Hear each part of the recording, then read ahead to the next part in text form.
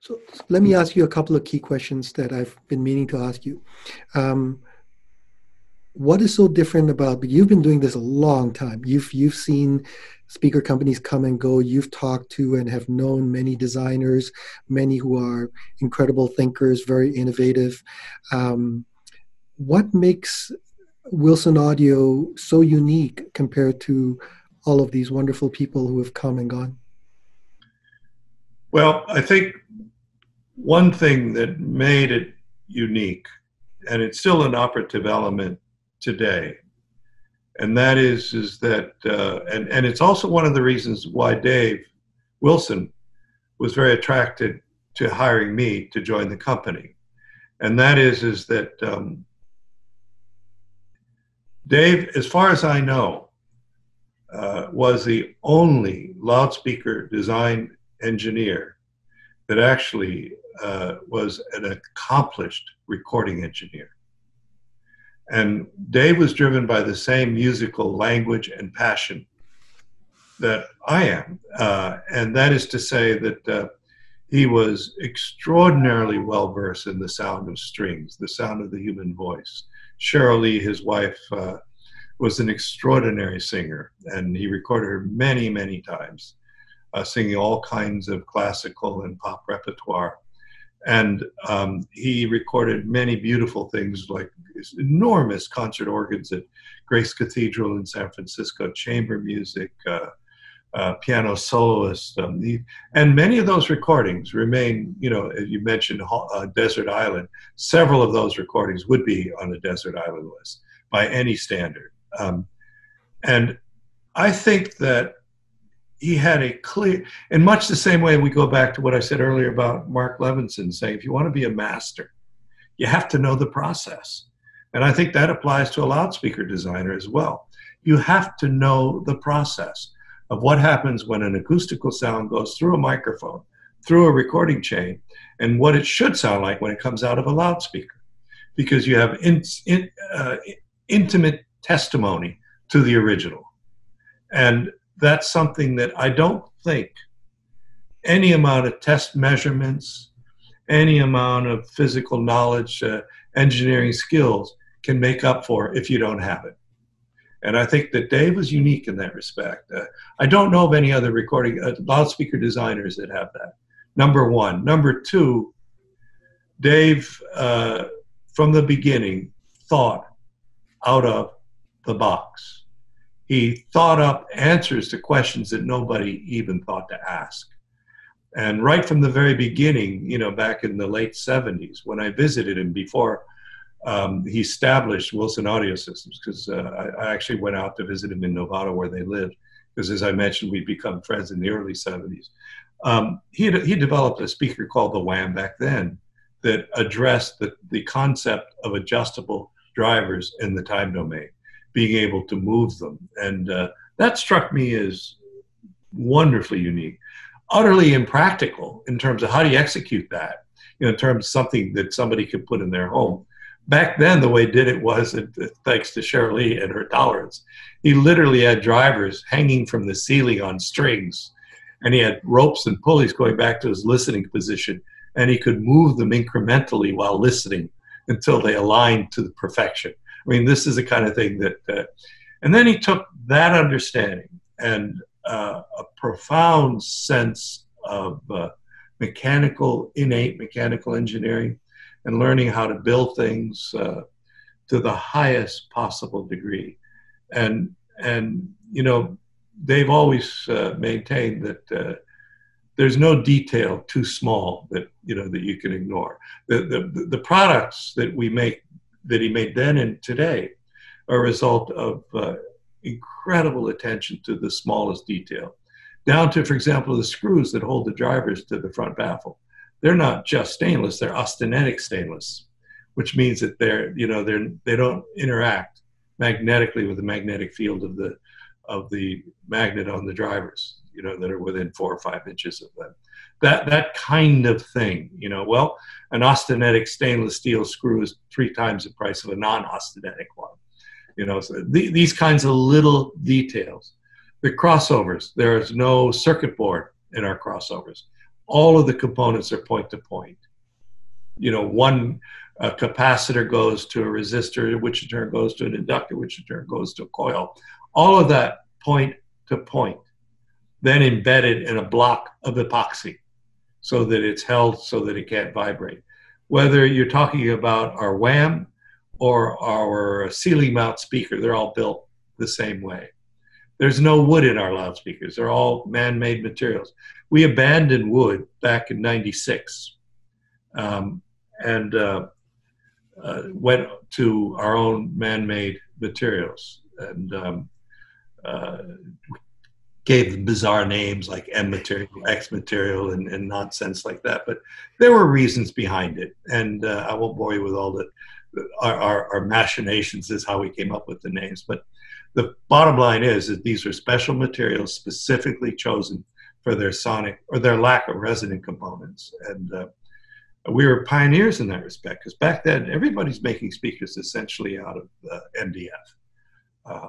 Few exceptions, including Eggleston. We did it with MDF, but then we put these 50-pound slabs of granite on either side. And that was a good idea. And that led to a lot of other things. But I'm not sure that they still do that at Eggleston. Maybe they do, I don't recall.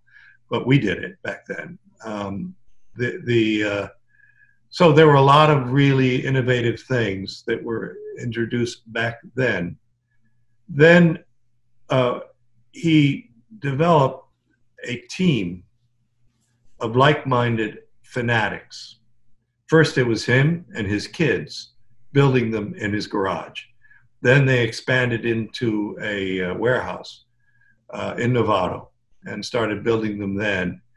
And then they decided that they're getting pretty serious at this. They'd already undergone 2 bankruptcies before that. You know, just like I did at Eggleston, but I didn't want to continue on trying to push it.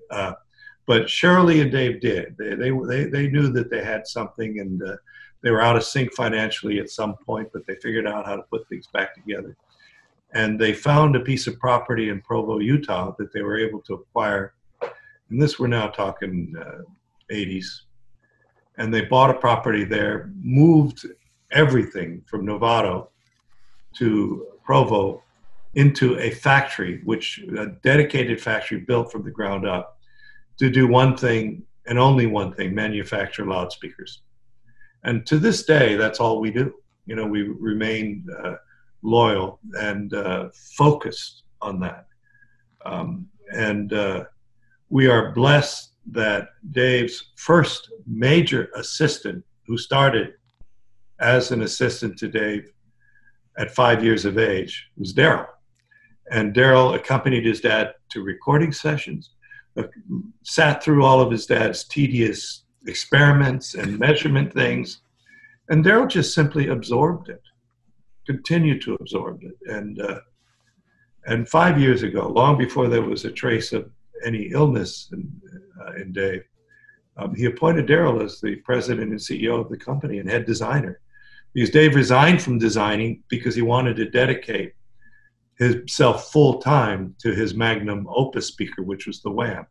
And it took him 5 years to design that loudspeaker. And during those 5 years, Daryl designed about 8 new products that we brought out.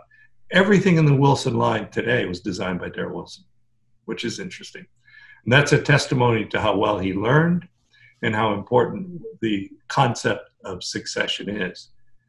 And there isn't a day go by when all of us don't grieve for Dave and his untimely passing, which is going on 2 years now. This month, no, next month, 2 years. It'll be 2 years next month in May.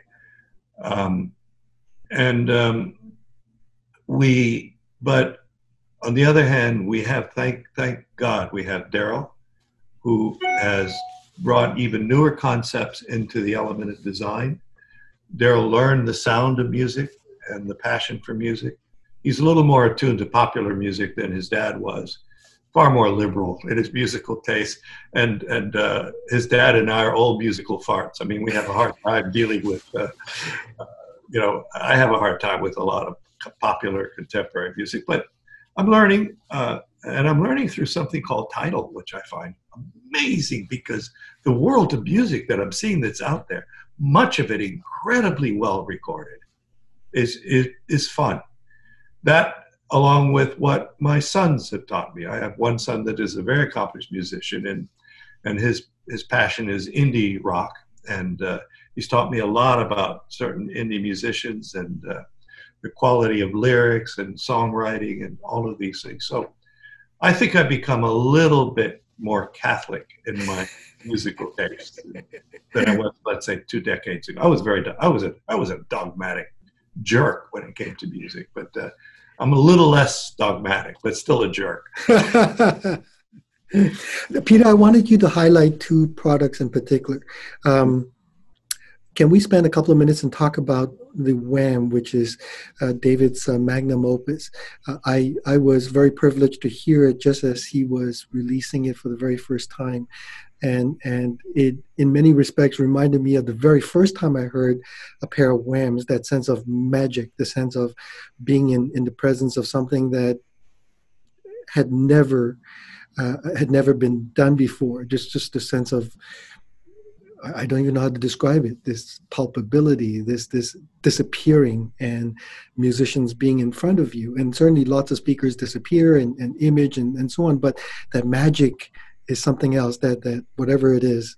Can you talk a little bit about the WAMM Chronosonic? And I know you've done a lot of road trips with it, that is mind-boggling considering the logistics behind doing something like that. Right. Well, a lot of the road trips, really, most of them have been actually involved in the installation of it in the consumer's home. And I think that between myself and Bill Pugh, we've probably installed over 10, maybe 15 pairs. I don't recall, around the world. Some in Europe, most of them in North America. And then I've actually, also with Trent, we've installed a couple of 3 pairs in the Far East as well. What I think is the basic ingredient that makes the WAMM really distinguished, not only from all other loudspeakers, but even from models of our own, is simply this. As Dave would say, it's about time. That's why he called it the Chronosonic. Chrono means time, sound. It's those 2 words that he put together as best he could to try and describe the basic concept behind the speaker. And it goes back to what he was playing with, as I mentioned earlier, back in the late 70s with the original WAMM. And the idea is that what you want to be able to do is maximize the potential in the time domain of the loudspeaker to suit not one, but any chosen listening height and listening distance from the speaker. And the way that works is you measure the height of the ear off the ground, and you measure the distance from the ear from basically where the speaker is placed in the room. And then we provide a whole table of charts that allow you to position each driver so that there is, for lack of a better, a synchronicity, where all of the initial ictal responses of each individual driver, that arrives at the precise listening point at the precise same time. Now, a lot of manufacturers can claim they can do that with manipulations by slightly angling the baffle and by manipulations of in the phase in the crossover design. To a degree, all of that is true, but for only one position. You can't change what you've designed. And the idea behind what Dave did in that loudspeaker, and he's been doing it for a long time. We've been doing that in the various Grand Slams, in the X2, the XLF. We do it in the Alex loudspeakers. We do it in the various versions of the Sasha 1, Sasha 2, and now the Sasha DAW.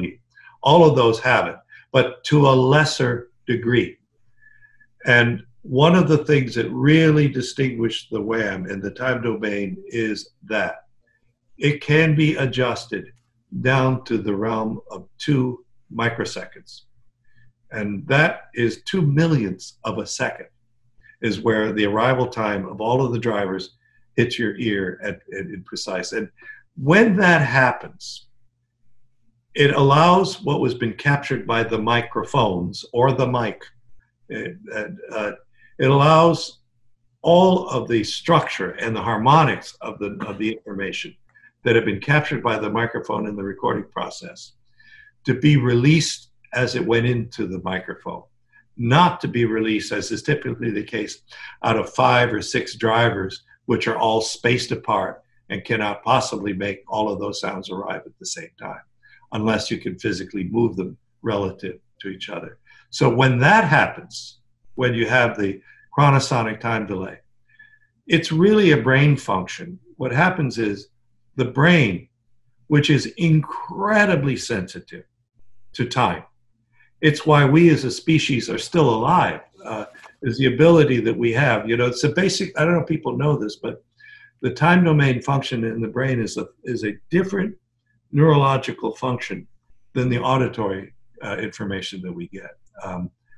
And one of the good things, as Dave pointed out to me, and has also Bob Stewart has pointed out the same thing, and others, as we get older, we suffer from, I forget the term, proboscis of the ear, where our heart frequency hearing is diminished. But the timing in our ability to discern time, meaning that when a twig is snapped behind us, we know exactly which way to look and in which way to run, because that predator is going to kill us if we don't. You know what I'm saying? This is all part of the survival thing that's been programmed into our brain and our modality of function. That ability does not diminish at all through age. And it's one of the reasons, and I've come to terms with this, it's one of the reasons why we get a little bit, a little bit less tolerant of time smear in recordings as we get older, because we start to lose some of the high frequency information. But with the loss of that and the combination of time smearing, the sound becomes more irritating. And you become less patient, and your brain has to work harder to put those pieces together. When the timing is rendered back intact, the brain relaxes and the music becomes more beautiful. And as you experience, Adrian, when a voice comes out of a WAMM, it springs out of the speaker in precise 3-dimensional focus, separate and apart from all the other things that are happening out of the speaker at the same time. And that's what is magical. And that is what makes the WAMM, well, I was going to say utterly unique, but it's no longer the case, because Daryl developed another loudspeaker. So now that brings us to the topic, the last topic I wanted to cover, which is after the WAMM, what happened next? Well, what happened is this, a couple of things. The goal, and the goal still is with the WAMM, we've sold probably half of the ones that we intend to ever build. We've got a couple of 3 pairs in production. Things, of course, our ability to deliver and install them is limited right now because of the shutdown.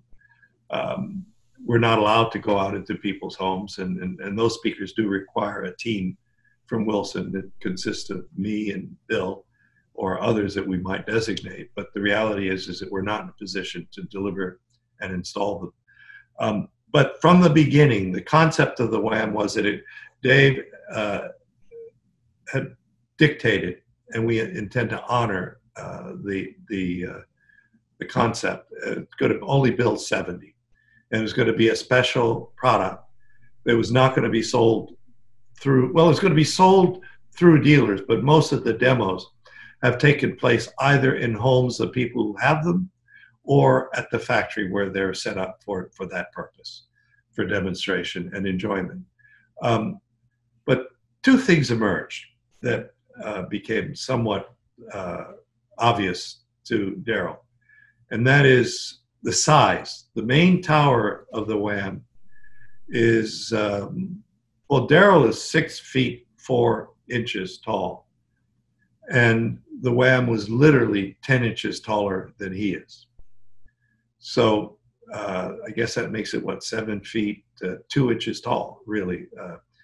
And the problem we ran into in a lot of rooms, particularly in the Far East, and in a lot of domestic, it's just too damn big. People really, even if they had the financial resources and the desire, the speaker was too tall to function at its best in many, many rooms. So we wound up installing it in a lot of dedicated rooms. That's not to say that I've had some highly successful installations of the WAMM in rooms that you normally wouldn't think. But if the dimensions of the room are good, and if the speakers can actually fit, then they'll produce great sound. A room that I did them in Burlington, North Carolina, Burlington, California. It was funny. When we turned them on for the first time, I'm sitting there with the client, because he knew he wanted them. He knew he had to have them because he'd heard them in a beautiful room that was dedicated, purpose built for those speakers, and he decided, I'm going to get these. And so when we turned them on, he listened, and I look over to Sally, and his face is all in tears. I said, "What's the matter?" "Oh, no, Peter, I'm crying from joy." "Oh, good. You like them, don't you?" "Oh, of course I like them, but what I'm so joyful is I don't have to buy another house." We got them to work in a small room because he was prepared to move. He was prepared to go wherever it is he had to, but he's prepared to stay now where the speaker. Anyway, but we did run into that problem, that the speakers are big. And the WAMM currently retails with these Master Chronosonic subwoofers. They're $850,000 a pair. So those are two major obstacles, the price and the size. And Daryl set about trying to design a loudspeaker that would do homage to what his father had created and pack as much of the design advantages of the WAMM into a slightly smaller and far more affordable package. And he succeeded in doing that. It's now what we call the XVX.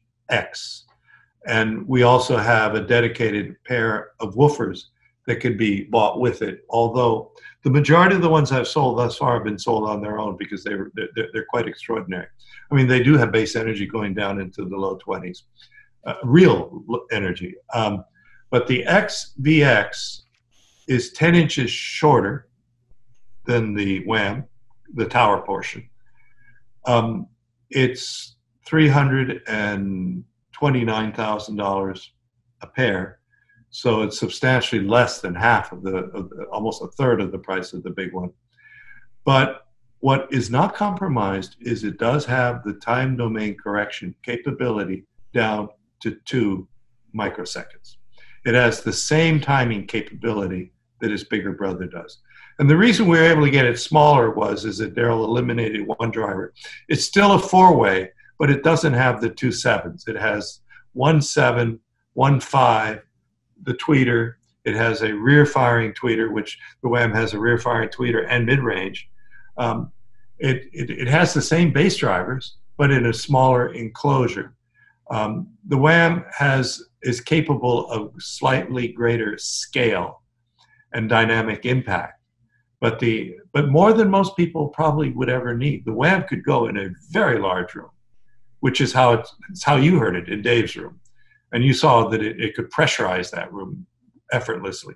The XVX, you might want to go back and hear it now in the same room. You'd be amazed at how good it is. And that speaker has really caught on. It is, and plus, Adrian, it's a product that we're offering as a production speaker. We now have in North America 14 dealers that actually have that loudspeaker on display. And and hopefully someday we'll have a pair in. As soon as this is lifted, you can call me in. And I'll come up and and then we'll do an event because I think you'd find them to be truly, truly extraordinary. The reality is that they're selling, even despite the virus, we've sold 2 pair, even with the shutdown. People, with the momentum that we built. But we've already sold way more of them than we've sold of the WAMM. And the reality is that it is a truly, truly stupendous speaker. There will be a forthcoming review, I think, possibly in the Absolute Sound in the July or August issue. Stereophile will be reviewing them at some point in the near future as well. And I would say that, see the room, the space you see behind me. Before I pass, I will have a pair of them in this room. That's my desire. I must own them.